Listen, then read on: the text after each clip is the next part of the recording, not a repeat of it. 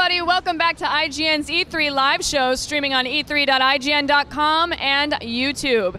It's been a while since the last Medal of Honor game, and it's been far too long, if you ask me. However, this Medal of Honor is trading the trenches of World War II for the high-tech urban warfare of today. Here to show off the game is producer Patrick Liu.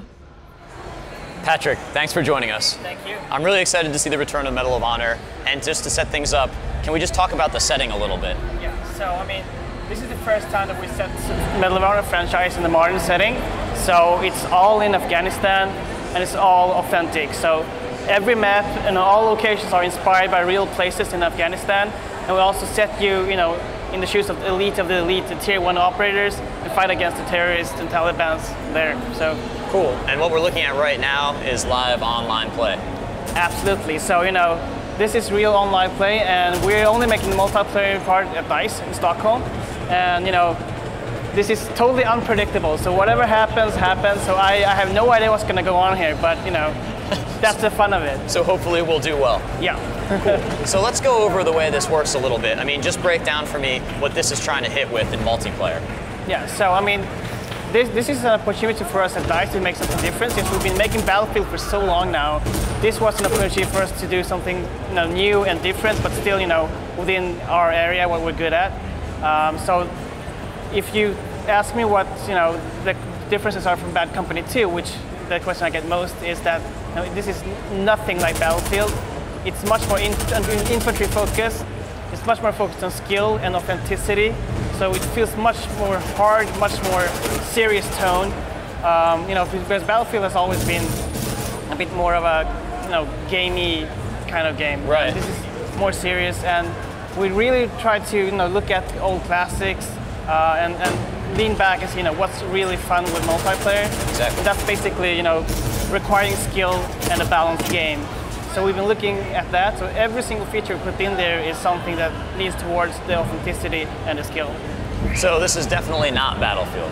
No, I mean, if you just look at a setting here, it's we have a wide variety of settings, but right now we're looking at Kabul city ruins and a game mode called Team Assault, which is basically a team deathmatch type game mode. So it's very basic, but people just love it.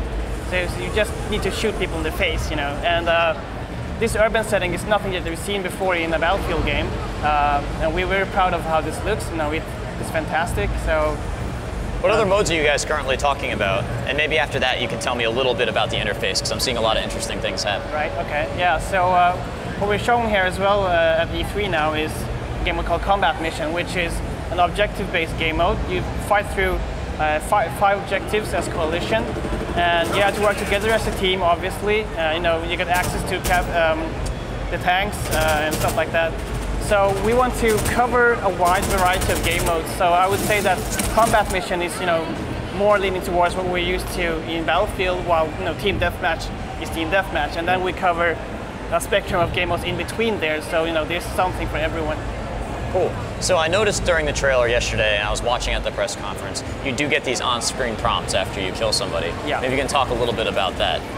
So yeah, I mean, we want, this game is so fast-paced, we need to communicate really clearly what's happening with you, and we've seen that people just need to have that to notice what is happening. And something that we want to promote is skill and doing good stuff, not just killing people, but killing people well. Shoot them in the face, revenge kills, capture objectives, and that actually feeds into something that we call support actions. So you see Kevin gets any support actions here, but basically you earn 2 different actions every time. So you get offensive one, which could be a mortar strike, and a defensive one that could be a UAV. So you have a tactical choice of being on the offensive or the defensive. But either way, you will help out your team, and it promotes playing well. Now, speaking of teams, what type of match are we looking at right now? How many players are in this one? So both this and Combat Mission will support 12 versus 12 players, so a total of 24 players. Great. And we just saw a huge kill. Yeah. Speaking of team play, when you're on a huge team, are you trying to promote teamwork, people storming the battlefield together?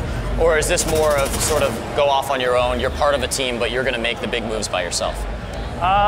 depends a bit on what game you're playing. In a sense, it's a bit more simple, but you know, if you want to play as a team, you have the tools for doing that. So, for example, the support actions, a lot of them are buffs, team buffs. So you know, you can give your teammates more health or more damage, stuff like that. So you know, if you stick together and you like, you know, let's take this objective, let's storm that bunker. So no, let's shoot away some extra health, some extra damage, and then you just head for your objective. So in that sense, there's a lot of teamwork. Let's talk a little bit about the map that we're looking at right now. Yeah. Looks like there's a ton of corners, there's a ton of space in this map. Are you going for mostly large maps, or are there some more enclosed areas? Because this looks pretty huge. Yeah, I mean, we have a different mixtures as well, so different maps have different flavors. So this map in particular is a very classic team deathmatch flow, actually. So there's a flow throughout the whole map. There's never any dead ends. And there's also a very clear vertical gameplay, so there are houses with several stories, you need to look out for that. So there's not so many sniper spots really. And we've been working very hard at getting this flow, and people really appreciate it. They can't really point out what they like about it, but they just know that this is just awesome. And are you guys having a good time balancing the game? I know that balancing is a huge part of these games. You having a lot of fun working on that? Oh yeah, definitely. I mean, we've been doing this for a while now, and it's great also to focus just on multiplayer. And you know, I have the LA team work on the single player game, so we do what we do best, and they do what they do best. Yeah, I mean, we know your guys' work. It's great to have somebody with such a pedigree working on a multiplayer game, so we know what to expect.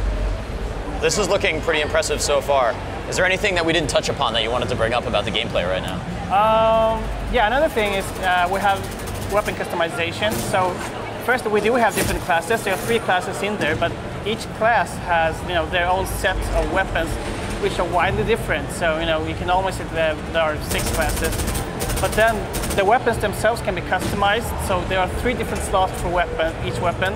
You can customize, you know, your own scope, your own type of ammunition and stuff like that. So you can really, you know, make your own weapon that fits you, you know, in a particular situation. You can change that on the fly. Great. Well, thanks for coming by. The game Thank looks you. really impressive. I can't wait to sit down with it. Thanks. Awesome look, guys. Thanks for dropping by. For more on this game and other updates from the show, be sure to check out e3.ign.com. And speaking of intense shooters, our next game will continue the epic fight against the Helghast. Set your sights on Killzone 3.